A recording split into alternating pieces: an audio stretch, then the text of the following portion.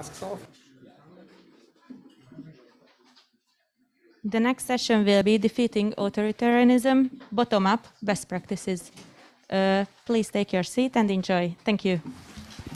Hello, everyone. My name is Ben Novak. I'm an American-Hungarian reporter. I live in Budapest, and I write about Hungary. I'd like to introduce you all to what I think is probably going to be the most interesting discussion we will have today. As the title of this discussion indicates, our panelists will be looking at the conditions that may or may not contribute to strategies by civil activists and politicians to effect change in authoritarian regimes.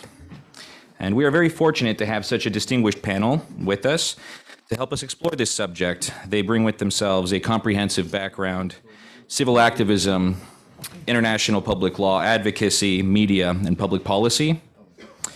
And I look forward to seeing these backgrounds intersect in this fascinating discussion. And I think we'll start off here with a video remark by Srda Popovic.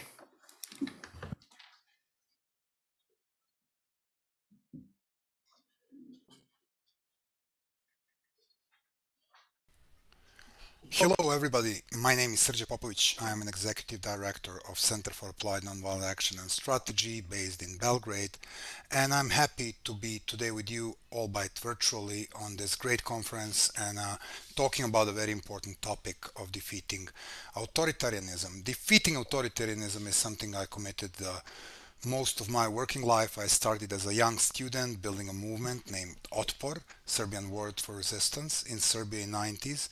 That was instrumental in getting accountability to one of the worst dictators in Europe in last century, Slobodan Milosevic, also known as Butcher of Balkan. Since then, I've spent a lot of time traveling the world, trying to figure out how to help pro-democracy and human rights movements.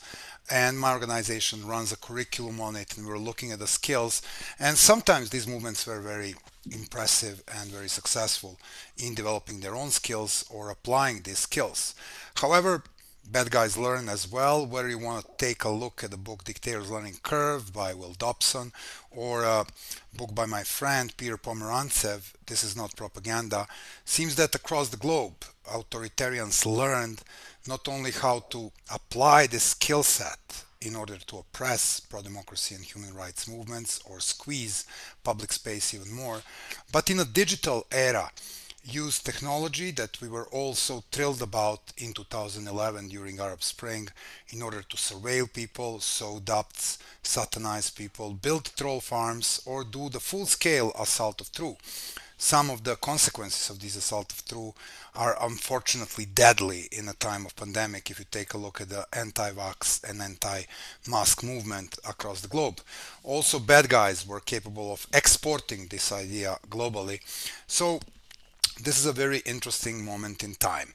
However, looking into how to defeat authoritarianism and looking into contemporary movements for human rights, equality, and of course democracy, we must take a look at another very interesting phenomenon. And that phenomenon is that there is a new breed of popular social movements popping out across the globe in the last decade or so. First of all, they are different animals than the movements of our times, where when you take a look at the labor rights, you would expect a labor union being a backbone on it, recruiting people, going on marches and strikes and boycotts. Movements of nowadays are far more horizontal. Due to their nature and the social media channel of their spreading, you will find these movements being triggered by various events, where this is corruption, increase of payments, where this is individual events like an assassination of George Floyd in the United States. They spread like wildfire. They spread across geography, they spread across the population, they spread across the age, and they're very difficult to repress or control. Another part of this horizontality, which is also a very important feature of these new movements, is the ownership thing. Organizations, established organizations, mainstream organizations don't own their movement. They come very often after the mobilization already happened and try to catch up with it. So you can't really pinpoint the organizers, which once again makes a movement difficult to oppress. It also comes with a very interesting agency of ownership. The more horizontal the movement, the more ownership the local leadership of the movement claim over its goals, and more likely that agency will be durable, because the more people do things themselves instead as a part of the organization, the more they're likely to feel like they're the leaders. The more leaders, the more agency, the more leaders, the more difficult to suppress, the more leaders, the more ideas. So all of this are the good sign. Last but not of least importance, the problem with these movements is that they are very difficult to unify around the demands, and they're very difficult to organize once they sparkle.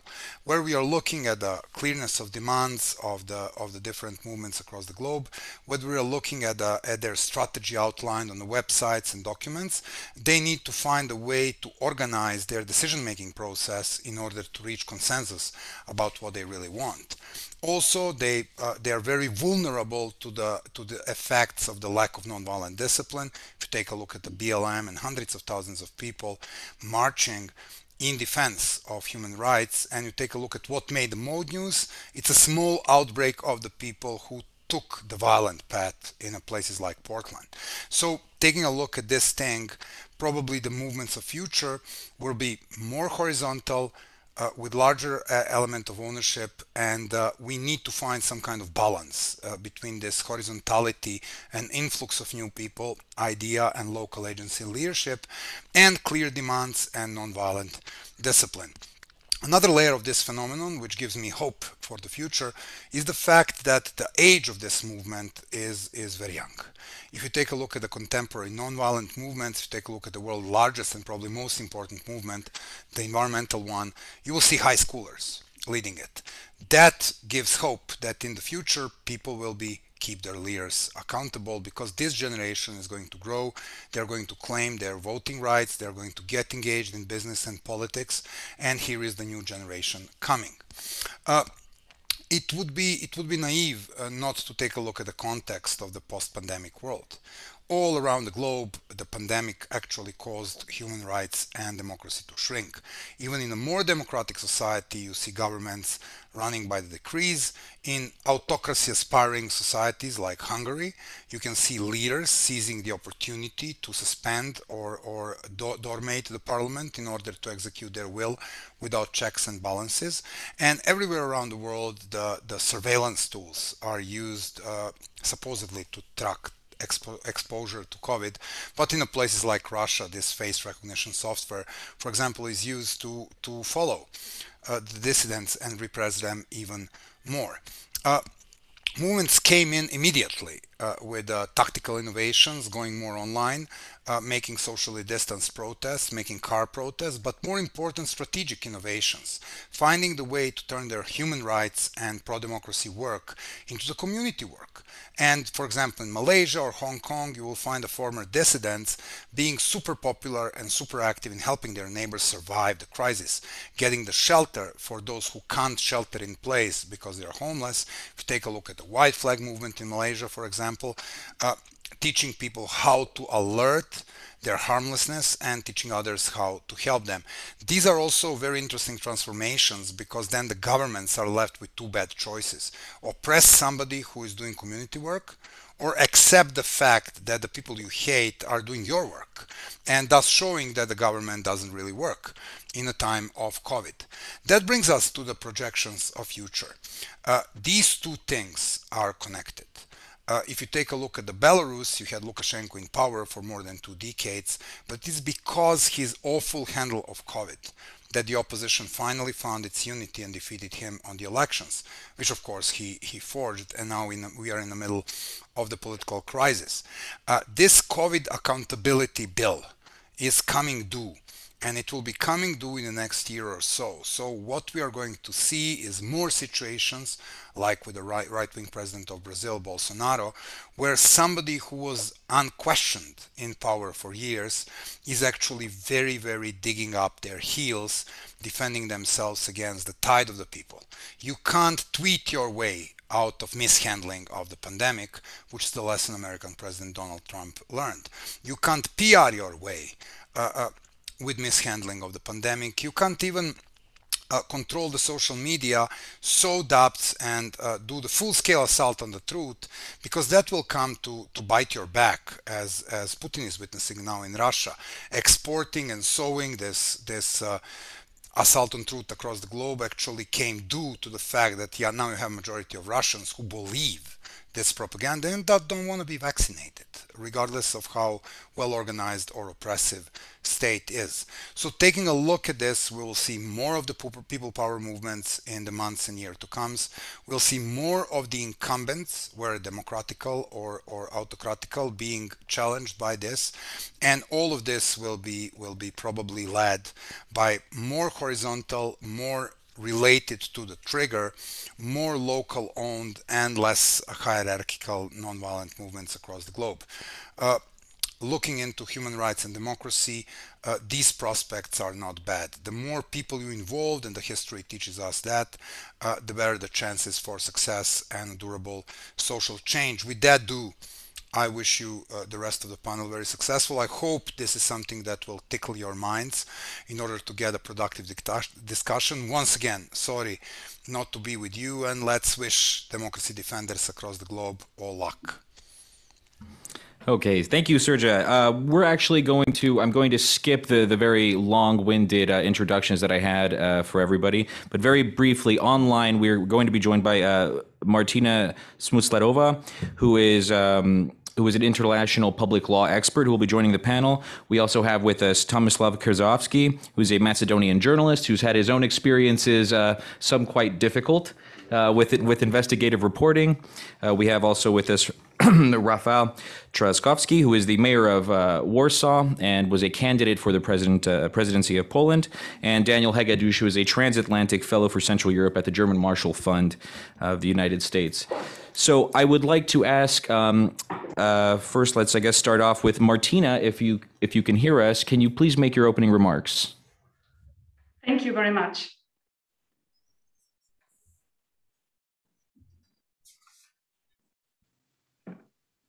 You hear me? You see me? Yes. Yes. Good morning, ladies and gentlemen. It is my great honor and pleasure to take part at the Budapest Forum and to contribute with the international perspective to these challenging issues. Defeating authoritarianism. How can international law and international community aid? Already in 1948, the representatives of our governments worldwide have consented in the preamble of the Universal Declaration of Human Rights that it is essential, if a man is not to be compelled to have recourse as a last resort to rebellion against tyranny and oppression, that human rights should be protected by the rule of law. The principle of rule of law reflects the Latin maxim ubi societas ibi jus, meaning law is indispensable to every society. Should its members coexist in some viable, balanced, and functioning mode, a lowest common denominator is the cornerstone. The basic pillars of the rule of law include: first, the power of the state cannot be exercised arbitrarily. It means that laws must be prospective, accessible, and clear.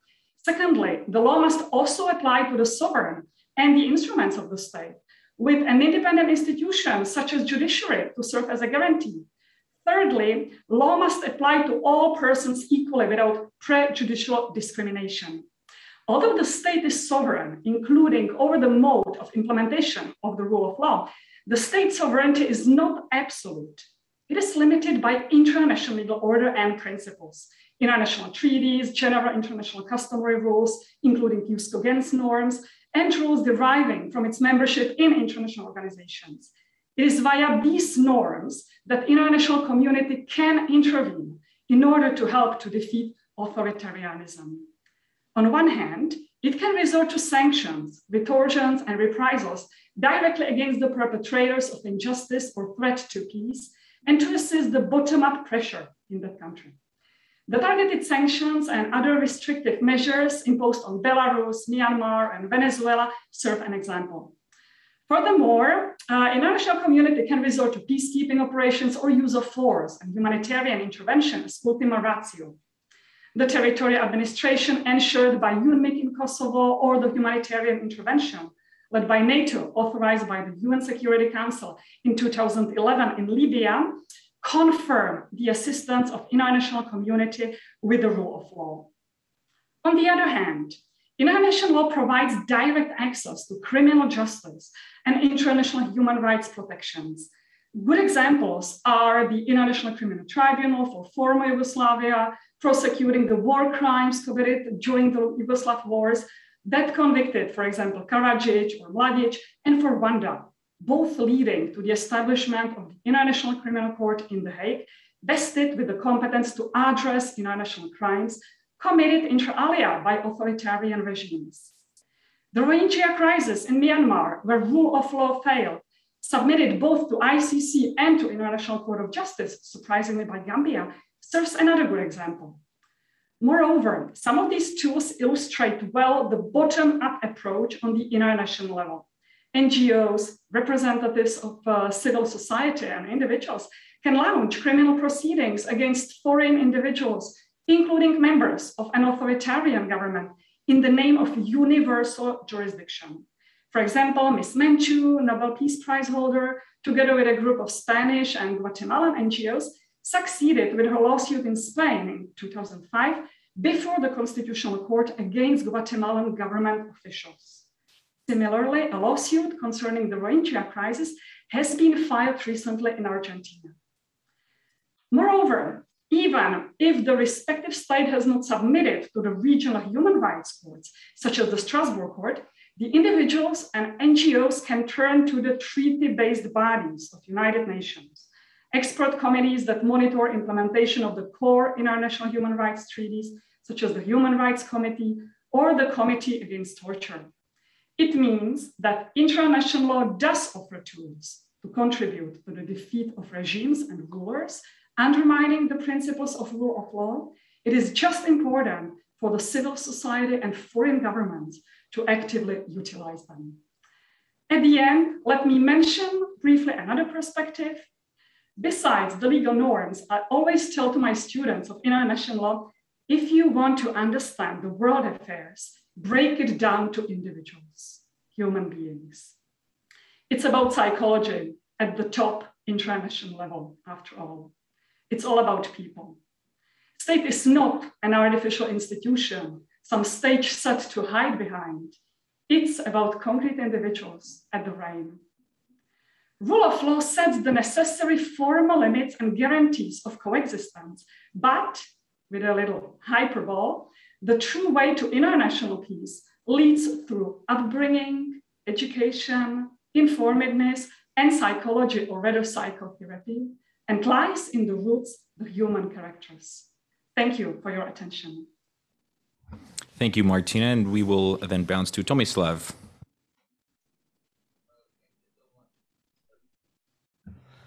On the beginning, I said some words.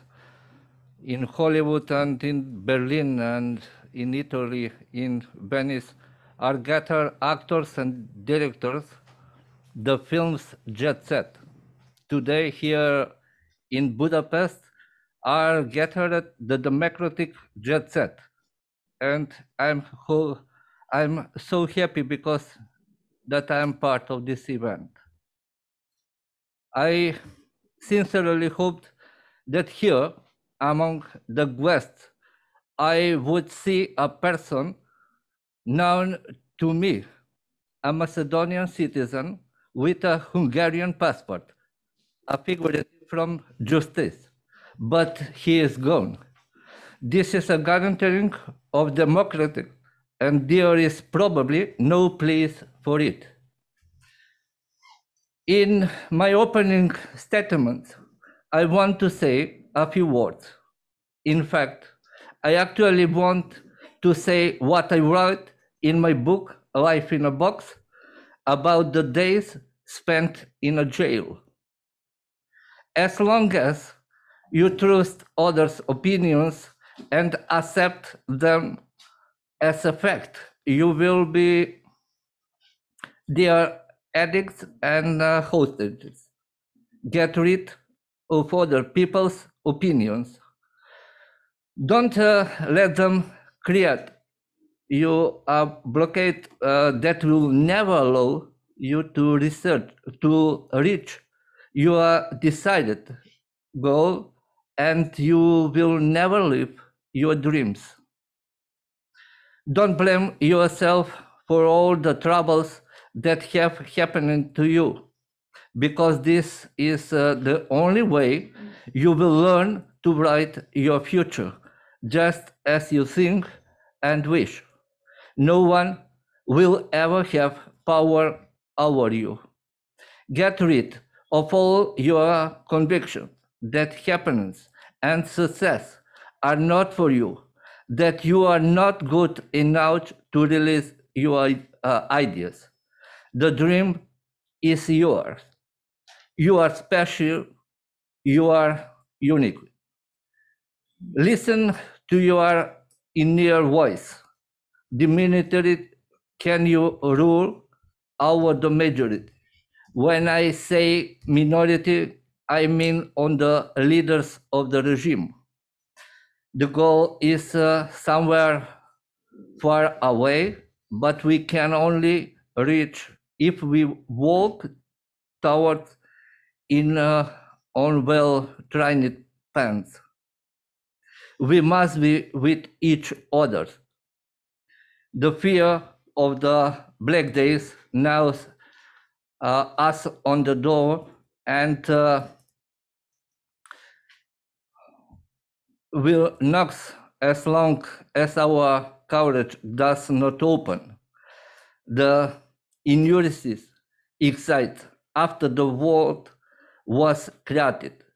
It is difficult to win, but that does not mean that we should give up searching for justice, or even more horrifying, to close our eyes and to be silent observers. You just have to do the first step. Each one is the answer. Okay. Thank you, Tomislav. Rafał, you could share your thoughts with us. Yes, well, hello, good morning. First of all, thank you very much for the invitation. I'm very happy to be with you. Sretan sam, što sam s vama, my friends from Macedonia and Serbia. Just a few opening remarks. Well, we live in an unusual world whereby the mayors and the regional and local governments have to consolidate their powers and start cooperating in face of the regimes that are starting to be more and more authoritarian. I don't think that we were prepared for this because, we as Europeans, we've been dealing with autocracies around the world quite often. And of course, some of us, we were in the autocratic, non-democratic system from which we were able to free ourselves more than 30 years ago. However, we were not ready for anything that is happening now in quite a lot of European countries, where there's more and more populism, where some of our governments are becoming increasingly authoritarian. And I don't think that we are very good at counter-reacting this salami tactics. And I'm quite aware that I'm in Budapest using that parable. Or as we say in Polish, where a frog is being boiled in cold water and the frog does not know that the water gets warmer and warmer and warmer and warmer once it's too late. And that's what's happening in some of our countries, because of course, Hungary and Poland are still democratic countries, but these democracies are flawed and many of our freedoms are being taken away. Most of the institutions that used to be independent are no longer independent. And it is very difficult to draw the line where democracy ends. And one day we might end up or wake up in a world in which some of those damages will be reversible. And of course, there is a great responsibility on all of us not to let it happen. And that's why, local and regional governments, suddenly the mayors started to collaborate. I mean, that's not normal. We shouldn't be doing things together. I mean, we have other jobs that are very important, but it turns out that we must, because we are the ones who actually can develop tools that are going to put a stop, or at least make it more difficult for the authoritarian regimes to become even more authoritarian. That's why we collaborate. That's why we are expanding the Pact of the Free Cities. What can we do? I mean, the problem is that, the international institutions and the European Union are not really well fit for dealing with such situations. our member states signed the treaties, and there is, of course, a European Commission and most importantly, the European Court of Justice to enforce them. But we are not ready for that situation, for the democratic states to become less and less democratic. I mean, some of the instruments that we have, I mean, let's put it bluntly, are not very well fit for that situation. Just look at the instrument of tying the rule of law to the European funds. I mean, of course, we need to defend the values. We need to defend the rule of law. I mean, there is no question about it. But we, the mass, we are in a schizophrenic situation that, our populations, our cities will be penalized for the crazy governments that we have in place. Now, what can we do? I mean, first of all, I think that we can set the example and help the civic society to develop. I mean, as progressively some of the institutions are being dismantled, the independent institutions, as non-governmental organizations are being attacked, as universities are being expelled, as free media is being shackled, I mean, the more responsibility on us. Somehow, I will submit to you that populists rarely win in cities and in regional governments because we are close to the people and people make somehow more effective and more responsible decisions when choosing their local leaders because they want for the things to be done and they want leaders who are effective. And populists are not known for being very effective. So what we need to do, we need to help and galvanize the civic society. That's what we're doing. We're helping all the NGOs that have been eliminated from the public life, or that the government wants to eliminate from the public life. We are helping in education. We're developing programs that are teaching how to be tolerant, how to resolve problems, how to approach a reality whereby we have increasingly problems from sifting the truth from manipulation. I mean, that's the things that we can do and should do. Of course, the central governments do not like it. That's why they're trying to take away our prerogatives, take away our money. But that's our responsibility. And finally, we need to set an example. I mean, if we really want to be effective in fighting populists, we need to engage the youth. We need to focus on the real priorities. Look at the media. I mean, most of the time, at least I am asked on the media at home, how would you react to what Mr. X said? Or how would you react to some initiative of the government which is crazy? Let's focus on what's really needed. Let's focus on fighting climate change. Let's focus on teaching responsibility at schools. Let's focus on health and actually being more quick and effective in times of crises. Let's focus on security of jobs, because that's the most important thing that the young people at least tell me when I talk to them after the pandemic. And only through that, through setting an example that things can be done better, that things can be done in a transparent way, that we can focus in an open way on the real priorities, we have a shot at actually convincing people that voting for populists is not the best option possible. Thank you for that, and we'll move on to Dániel. Thank you, Ben. Thank you for the invitation. I feel privileged that I can be part of such a distinguished panel.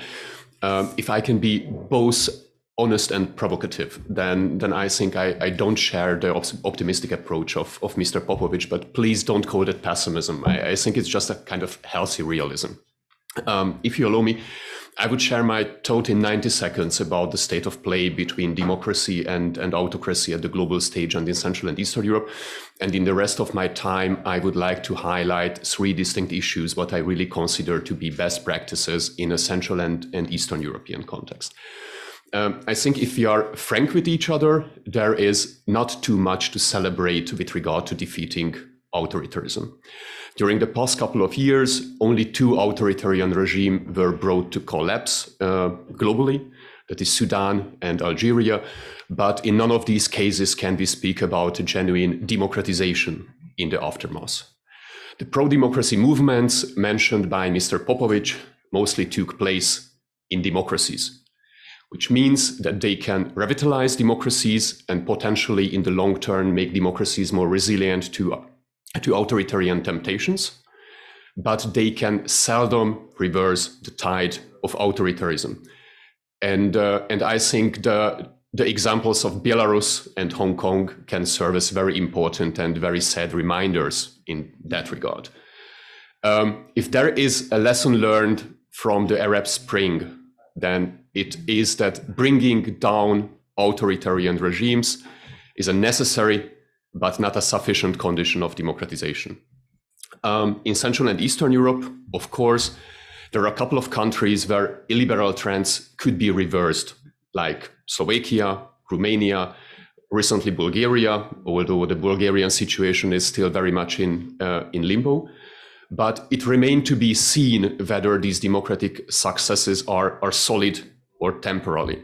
Because just to disagree with Mr. Trzaskowski, I think democracy is not the only game in town anymore in Central and Eastern Europe. We have very distinct illiberal trends in every single country in the region. And if we take a look on the spearheads of illiberalism, Poland and Hungary, then these countries are very much on the authoritarian track. But as I mentioned, there are indeed best practices in Central and Eastern Europe which can be highlighted and must be highlighted. I would like to offer 3 of them, and I hope that we can elaborate on the details later in the discussion. I think first, the organic electoral cooperation between CSOs, civil society organizations, and pro-democracy forces can be considered as a kind of best practice. One could see this phenomenon during the 2019 Hungarian municipal elections, but also during the 2019 Slovakian presidential and 2020 Slovakian parliamentary elections, which demonstrated that civil society organization can play a very important role in candidate nomination, in mobilization, campaigning, and they can provide extra legitimacy and extra mobilization resources for pro-democracy forces. Of course, such partisanship of the civil society is not sustainable in the long run because it undermines the civil society's appeal that they are independent. But in the heat of a neck-and-neck electoral race, it can provide a distinct advantage for pro-democracy forces, and therefore I consider it to be a kind of best practice. The second best practice is, in my eyes, the successful mobilization of diaspora communities. And the Romanian pro-democracy forces are the true masters of that art. Romanian diaspora played a crucial role during the 2018 Romanian anti-corruption protest, but also in the context of the 2019 Romanian presidential elections. And we have had also some sporadic forms of diaspora mobilization also in Hungary under the December 2018 labor law protests. But it remains a matter of fact that the 300,000 Hungarian citizens who have left this country since 2010 constitute a very important electoral pool for the opposition parties. And I think, therefore, conducting proper election campaign in the diaspora communities and helping the members of the diaspora communities that they can live with the right to vote in practical terms is an important task both for the opposition parties and for civil society organizations, both home and abroad. And I'm pretty much sure that the 2 million large Polish diaspora has the very same importance for the Polish opposition parties as well. And coming to my last point, I think the third best practice is what we could simply call, and I know that it's very provocative, good polarization. When elections can be reframed as a sort of referendum or plebiscite over an authoritarian, populist, illiberal, whatever, strongman.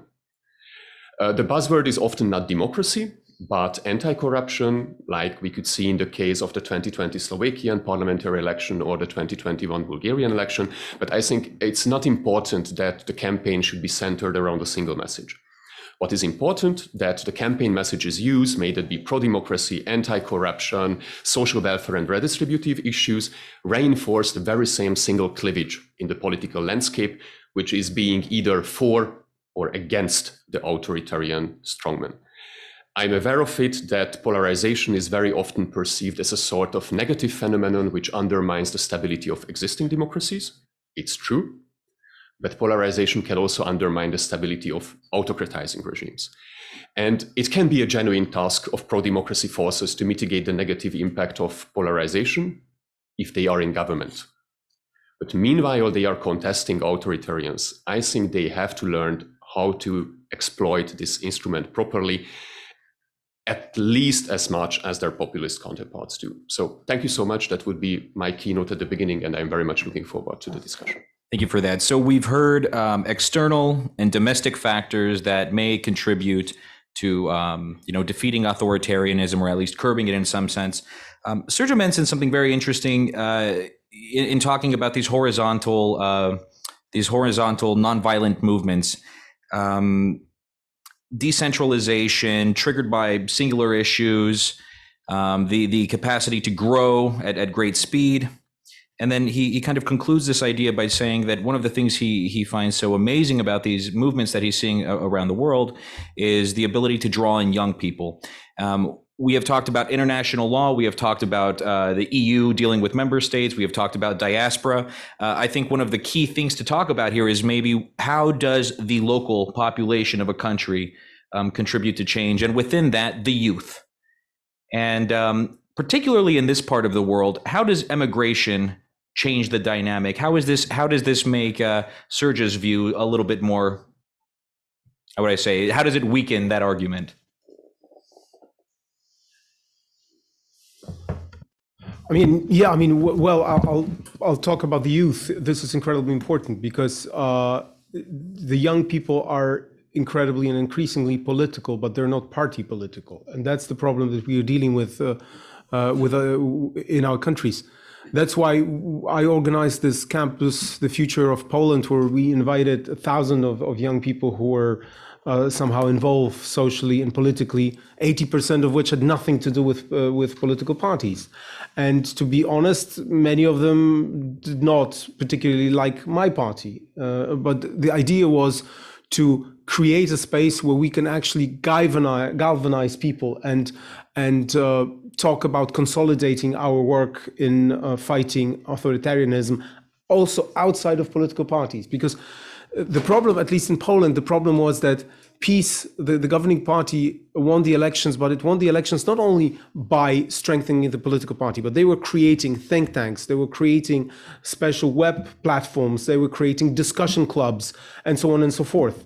And of course, now they are channeling money to many of those organizations. They created foundations. For example, the guy who was a justice minister, the most controversial figure, for years he had a foundation where he was, getting a lot of money in order to actually indoctrinate prosecutors. And when they got into power like that, he had 200, prosecutors ready and formed in a special way to carry his crazy ideas forward. We're not doing it on the liberal side, or we are not defending some of those institutions. So that's the question. Involve the young people by allowing them to create the space in which we can collaborate and fight the regime on many different issues. On for example, fighting climate change, or getting a higher voter turnout, or watching the elections so that they're not rigged, and so on and so forth. That's the way forward. You have to, as we say in Polish, play the different pianos at the same time, not only focus on strengthening your own political party. You need to do that, because without political parties, you're not going to win the elections, but you need to do more than that. And of course, local and regional government is also important, because we need to consolidate local and regional government, cooperate, because many of our friends are simply independent, but they have a huge impact on what's going on in their neighborhood. I will be very brief. I'm not an expert of youth mobilization, but I think the main issue is, at least from a Hungarian perspective, that the youth age groups can be mostly mobilized through single issue protest movements, like we have seen, for example, in the case of the internet tax demonstrations in Hungary. And of course, the main question for the opposition parties is how can this single issue protest turned into kind of sustainable anti-system dynamic or protest. Concerning the Hungarian situation, I think the Hungarian opposition is not really in a worst case situation, because there are opposition parties who have a good appeal in the ranks of the younger generation, like, for example, Jobbik or Momentum. But it's a matter of fact that a broader part of this age group is not necessarily or doesn't necessarily have strong party alliances, and these neutral younger voters are not easy to get or to reach out to them. And of course, coming back to the first part of your question, definitely that sort of emigration, what we have touched upon, weakened the electoral pool of the opposition parties, especially because better educated and younger people have left the country. It's not necessarily predetermined that they are lost, but that would require extra resources and extra work from the Hungarian opposition parties that they can be mobilized and that their votes can, or that their ballot can be cast for the opposition parties. I know that there are Hungarian opposition parties who are working on the issue and have some diaspora organizations as well, at least in larger cities like London or Berlin, the city where I am coming from. But generally, I think these successes are sporadic and not systemic, and it's far from being a kind of game changer in the Hungarian election contest. Thank you, Dániel. I do have a public service announcement. We only have 15 minutes left for this panel, and I was told I should open up to discussions from the audience, and I would very much like to give anyone who would like to ask a question here the opportunity to engage with our panelists and also with Martina, who's on the computer. So going once, going twice. Right over there. And then let's see after. Hello, my name is Henry Varga. I'm from Nitra, Slovakia. I would like to reflect on Mr. Hegedűs, on the rather controversial thing you said in your first speech about the positive polarization. I think Slovakia is a good example that it doesn't really work because the prime minister that came after the positive polarization in the campaign didn't succeed, and he had to step down after less than a year. And it turned out that in a campaign he was very effective. He was very effective as an opposition politician, but as a leader, he just didn't make it. He just wasn't the type of person, as he was always negative. He was always in opposition. He just didn't make it to pull positive themes and lead the country. So that is maybe just one example. So it doesn't have to be a rule, but Slovakia is not a good example of positive polarization. Was there a question there? It's just a reflection on. Okay, great. Let's see. Hi, László Bruce, see you. Sorry for my pronunciation, Mr. Trzakowski. I have a question. It's actually to all of you. You mentioned that the policies of EU that try to penalize illiberal governments, penalize actually society, penalize the cities, and there are of course several ideas how to go around that, how to channel, for example, resources from EU directly to cities or to firms. But can cities do in this EU something against it? Because I know that this started ages ago and this doesn't really work. So this question actually to all of you. Well, I mean, what I said is that the instruments that the EU has are not the most effective simply because, no one in the EU thought that they would be needed. They are as if invented on the run.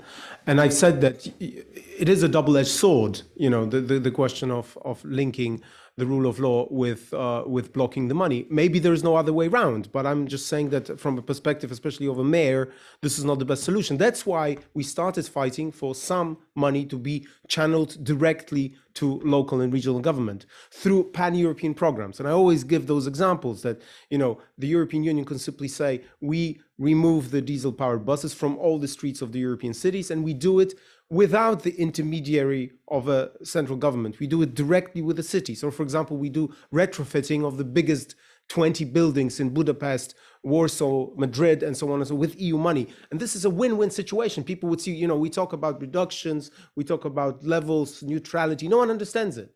And here the European Union would have direct programs. It would help the local and regional governments. And we're talking about 5-7% of the money. So there are smarter ways in which you can actually help local and regional governments, and in which you can show that there are smart ideas in order to go round the national governments, at least in some cases, like we do with non-governmental organizations, that we do not use the governments as an intermediary, and we should do more of that.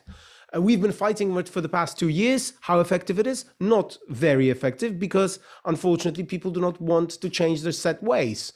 And the people in the commission saying, yeah, changing procedure, you know, and member states will not, it's like that, okay? Now, COVID also contributed to that, because we couldn't make our forceful arguments face to face. Now we're doing them, and I have a promise from my colleagues that they will take that issue, you know, as their own and try to push it, because we need some political entrepreneurship in order to push some of those ideas. So I remain hopeful, even though we're quite late in the process. Finally, last sentence, last thing. This is where we need to be tough, because there's a huge money from recovery fund, and the governments, authoritarian governments, want to use it for political ends. They want to use political criteria by distributing the money. And here the European Union has the instruments and it has to use them to be tough. There's got to be transparent criteria how the money is being distributed, because first of all, we cannot waste it, because we need to fulfill the priorities of the European Union, and we need to do it in a way which is not political, because then we are simply helping the regime instead of helping the people. Danny? Thank you. First, I would like to react on the Slovakian case. We disagree.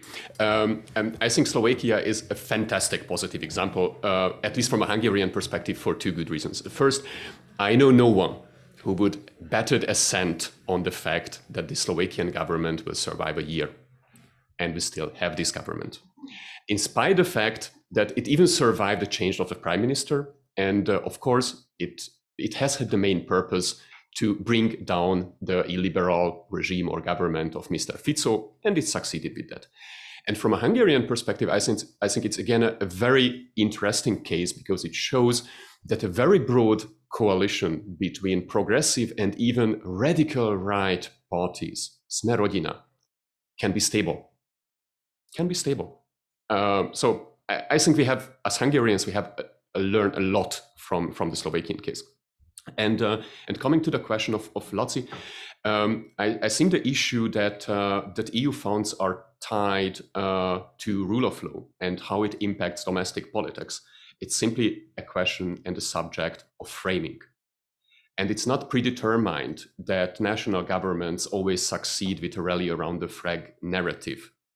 It's just a question how opposition parties perform in this case, and whether they can spread the discourse that, look, it's practically the responsibility of our government that we are cut from these resources, and it should simply change the cost-benefits calculations of that government. So it's not a punishment for the country, it's not a punishment for the population if the autocratizing national governments change its minds. But I think two issues would be required to successfully reframe this narrative. The first one, that of course opposition parties should have a larger media impact, and the second one, that the European Commission, who is practically a player in this game, should also communicate in a frank and straightforward way. But of course, that's not possible due to the role conception of the European Commission, and simply from the fact how the permanent representations of the European Commission are functioning in the individual member states. I think one of the most important change at European level would be that permanent representations cannot be led by a national. That would be the starting point, because that is a representation of the European Commission in the country, and not a simple liaison office between the government and the European Commission. But as I said, it's not predetermined. It's a question of narratives and framing. Thanks, Danny. We had a question right here, madam. Hi, my name is Tamara Tripic. I'm coming from Serbia, and Serbia is now well known as captured country. And although I had experience fighting Milosevic, and that's why I sent hugs to Srda Popovic, but now what I figure out that there is also one other angle in tackling this issue is that, you know, after a while, citizens are getting used to live in undemocratic conditions. It's like women living in violence marriages, they create their micro world, and everything there become normal after a while. So we have to bear in mind that after, for example, in Serbia, 9 years, people are used to live in undemocratic conditions. That's why I understand what happened in Belarus. And that's something we have to find a way how to wake up people. Also, the other thing I would like you to comment, and maybe we can use it in my country, is that the mistrust between stakeholders in the opposition. How to rebuild trust between CSOs, politicians from opposition, movements, green movements, how to build that bridge. We are now trying, my organization in Serbia, to have that open discussions around Serbia directly between stakeholders and ordinary citizens. But if you have any ideas, I would appreciate. Thank you. I think we'll take one more question and then we'll answer this all together here. Sir, you had your hand up. Thank you. My name is Ralf Leonhardt from Austria. I'm a journalist. We have here a cluster of progressive mayors from basically conservative, populist countries. And this shows that there is a division between the cities and the rural areas. Because without the votes from the rural areas, those governments wouldn't be in power. So what can the cities do in order to get the rural communities into the boat pro-democracy and convince them that this is the way to go? Even in my country, in Austria, we have a division between Vienna and most of the provinces. Thank you. So just to recap these two questions, we had the analogy of people in captured or authoritarian countries becoming increasingly numb, perhaps, in an abusive marriage, mistrust of the opposition, within the opposition, CSOs, and what can cities do to get rural communities onto the pro-democracy boat? Yeah, well, when it comes to people getting used to, I mean, at least in Poland, yes, some people are getting used to it, but there will be a tipping point. We are good at rebelling against bad authorities. I mean, that's our history. So I remain hopeful. When it comes for the opposition parties to talk to each other, that's the problem. That at the end of the day, people feel, well, there's more and more autocratic tendencies, but it's still a democracy. And so on. If it's still a democratic regime, then it's very difficult to say to the all opposition parties, let's do one block and let's fight, because everyone is, still competing and so on. At the end of the day, we need to be smart enough to at least create, in my opinion, one list with, of course, autonomy of different parties, because otherwise it will be very difficult to win with the government. And finally, your question, a very good one. I mean, the problem that we are having, like in my presidential elections, was that I won in all of the cities, but it was 70%, 30, okay? In some of the rural areas, I lost 90% to 10. So it's a question of reversing that. It will be immensely difficult for the opposition to win in those cities, but we need to at least change the proportion. It cannot be 90 to 10. And I would need 10 minutes to explain why it is so, because it is because of some of the mistakes that we made when we were governing, but mostly because of the crazy propaganda that the government is spending billions on. And, like in Hungary, the people are cut off from independent TV channels in some of the rural areas. Also in Poland, the role of the church, I could go on and on and on. Now, what we need to do, and I think that self-government, local and regional government, in a sense, is an answer, because we have very strong local and regional leaders in some of the most difficult areas, which are not party members of the opposition, but we're independent. We need to collaborate with them. We need to go there and try to talk to them, because they know what arguments to use, to whom to talk to, and so on and so forth. And when they are courageous, then the end result is different. There's, for example, 1 or 2 counties in the most difficult region of Poland where we get usually 20-15% of votes, and in this county we got 35 or 40. just because there was an independent mayor who was explaining to the people that what they hear on public TV is not always true, and inviting us to talk to the people. And you know, when they saw us, they was, okay, you are not really a devil incarnate, you're a normal person. It's not so easy. So an outreach, because, you know, many of the opposition parties are not working there. You know, they have been eliminated, and they don't go there because not always is it very pleasant. So we need to, you know, get our act together and actually be active there, and through the cooperation with local government and with the young people that we decided to talk to and galvanize. Tomislav, do you have any ideas on this?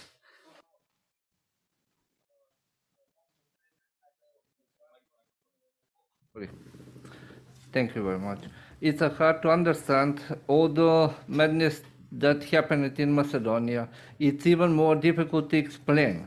I myself don't manage to collect all the information for those who escalated with the speed of a thrilling trailer. It is impossible to explain the behavior of government officials, while assuming that it's a matter of hosting for rational and responsible people.